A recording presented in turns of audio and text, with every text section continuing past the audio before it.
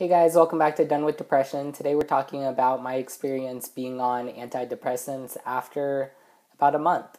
So originally the psychiatrist had me on Lexapro, which is a pretty standard one that they start you out with, and that didn't really work. I felt better for a little bit, and then I felt almost as bad as I did before, and I was on the max dose.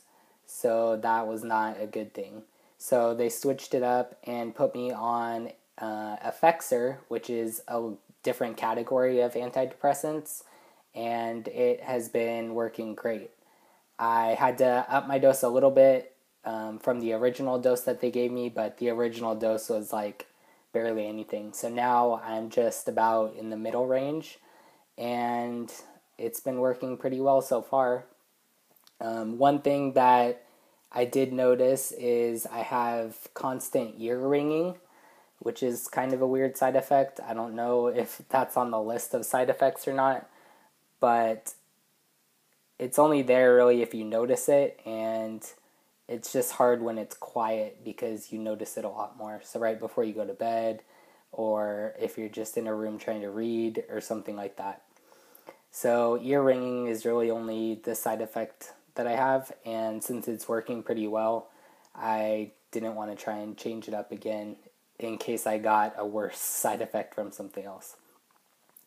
So that brings me into my next point of it being scary when you're starting to feel better. And that sounds weird because when you're depressed, you want to feel better, right? But for me, it's kind of a twisted way of thinking that if I'm feeling better, I almost have further to fall next time. So I don't really have that self-confidence yet of knowing that I'm going to be better forever. And I think that's probably similar with a lot of other things that people go through. The first thing that comes to mind is like alcoholism for me. You don't really know that you're not going to drink forever. You just have to not drink for that day. So I guess it would be the same with depression. You don't know that you're not going to be depressed again, but you just want to be good for that day.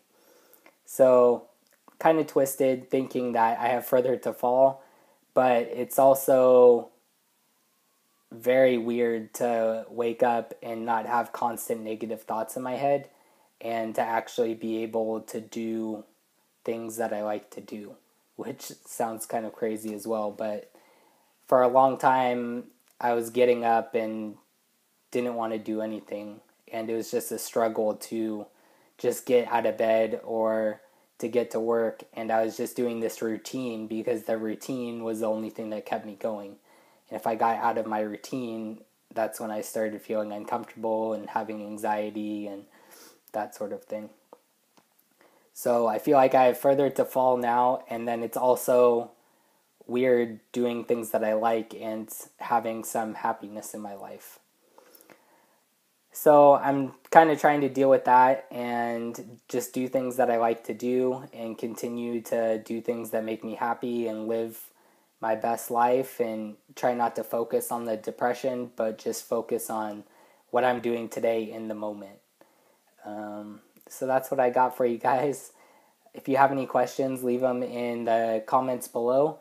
Anything about antidepressants or what medicine, if you have questions on Lexapro or ones that I've taken, I can try and answer them. I'm not a psychiatrist, but I can tell you my experience with whatever happened. Also, if you guys check the description, there's 6 months free Amazon Prime below there. So make sure you check that out, and I'll see you guys next time.